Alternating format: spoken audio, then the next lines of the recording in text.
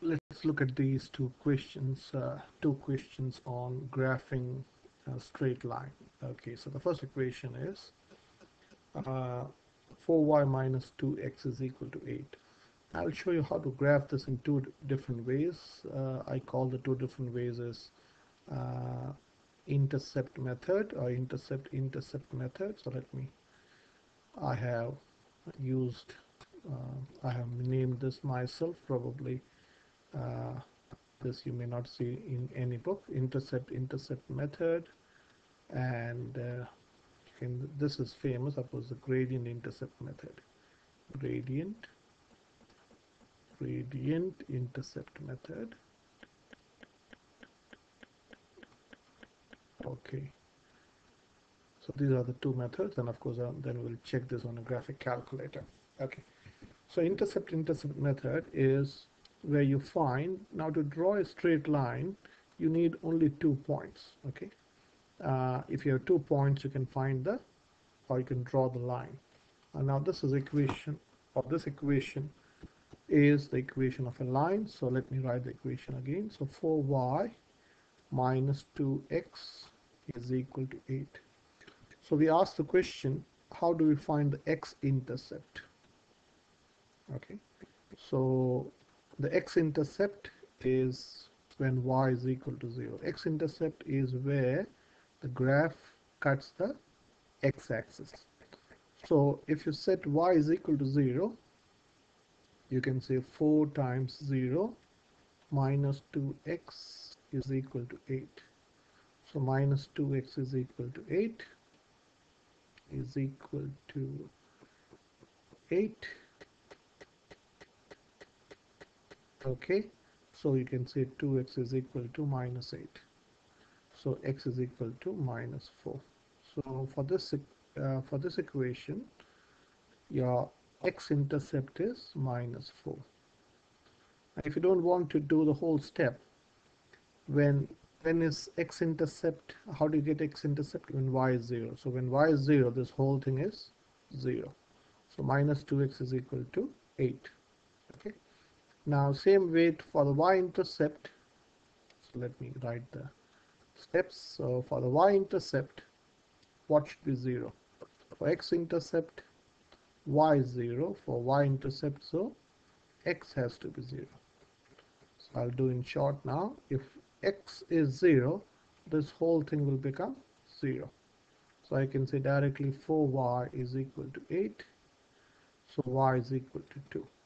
So your y-intercept is 2 here.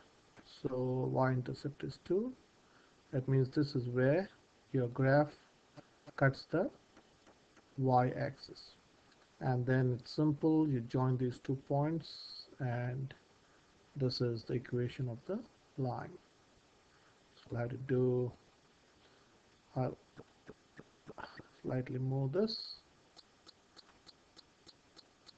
Okay, so this is the equation of y is equal to, I hope you understand what I'm doing. Okay, so this is the equation of y is equal to, or 4y minus 2x is equal to 8. When you have equation like this, it is better to do this way, to do in this method. Now if you want to do in the second method, you can write this. I'll write it here. Okay, so the same equation, let me write the equation again. 4y minus 2x is equal to 8. So I'm going to make y the subject. So 4y is equal to 2x plus 8. So dividing by 4. So if you divide this by 4, so you can divide all by 4. So now equation is y is equal to 2 over 4 is half x plus 2. So this is called the gradient intercept method, where this is your y-intercept, this is your y-intercept,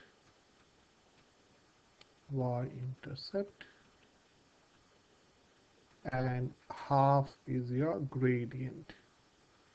This is your gradient, and you should know the formula of gradient, which is rise over run. Now how do you graph this? So in this method you start with from the y, that's the starting point. So you start at the y-intercept, which is 2 here, okay, and then you have a gradient of 1 over 2. That means you rise. So let me write the gradient. Gradient is 1 over 2.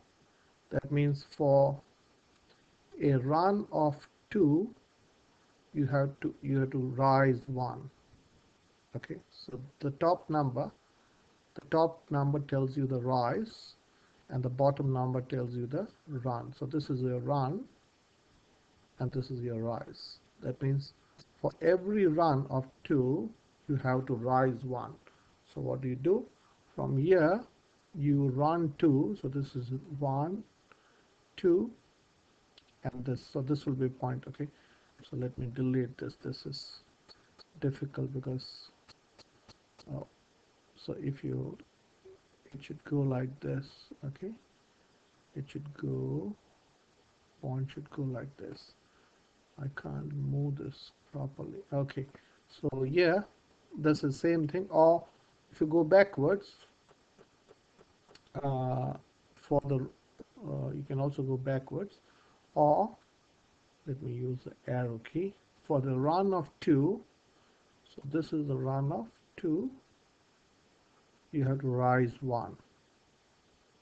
Okay, again, if you, let me delete this. If you want to plot the next point, you have to go again. If you want to plot the next point, you run 2 and rise 1. Can you see the next point? Okay, it's not very clear. Let me extend this graph. So if we extend it, well, I'll show one more point. So for the run of 2, you have to rise 1. So this is called the gradient intercept method, and these are the points.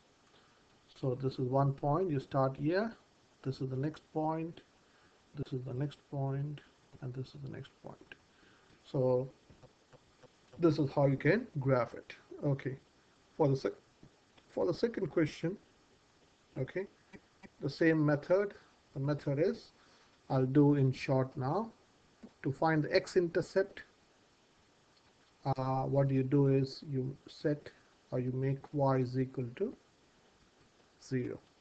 So if you say y is equal to 0, this whole thing becomes, oh sorry, for the x-intercept, for your y becomes 0. So this whole thing becomes 0. So you can say 3x is equal to 6. So x is equal to 2. Okay, sorry, x is equal to 2. I'm trying to rush, so you make mistakes. So x is equal to 2. So this is 1 point. And for the y-intercept,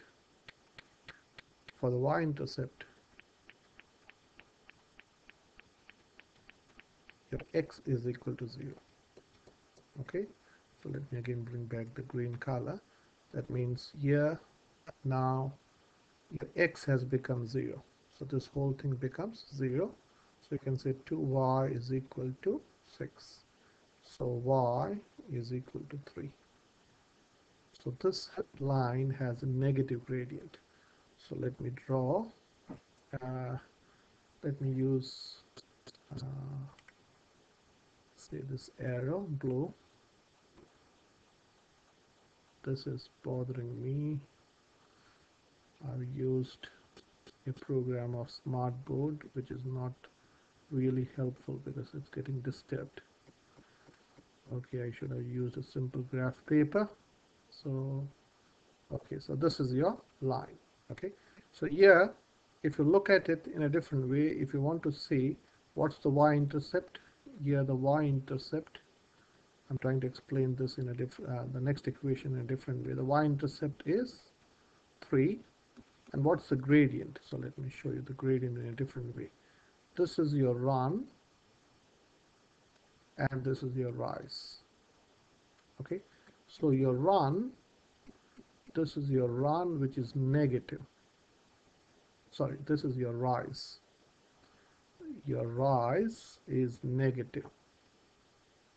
So rise is from 3 to 0. So your rise is minus 3.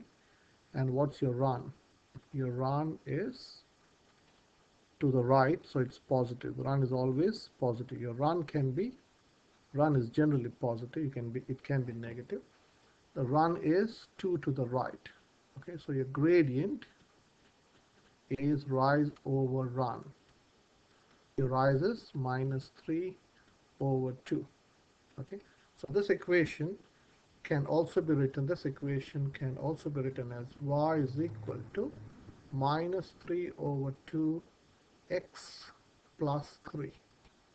Okay, just by looking at the graph I can say the equation can also be written like this. So let us try to write this in terms of this. So this I've written from the graph, but now algebraically you can write the same thing. So let me write 2y plus 3x is equal to 6. So can I say 2y is 6 minus 3x? So dividing all by, so if I divide this by 2, you can divide this by 2, this by 2. So y is equal to 3 minus 3 over 2x, and that's what I wrote. That is y is equal to minus 3 over 2x plus 3. Okay, but just looking at the graph you can say that this has a rise of negative 3. Why negative 3? Because it's going down. Okay, so this is a rise, and rise is down, so it's negative, and run is to the right, so it's positive. Okay, so this is how you can graph simple equation of a line.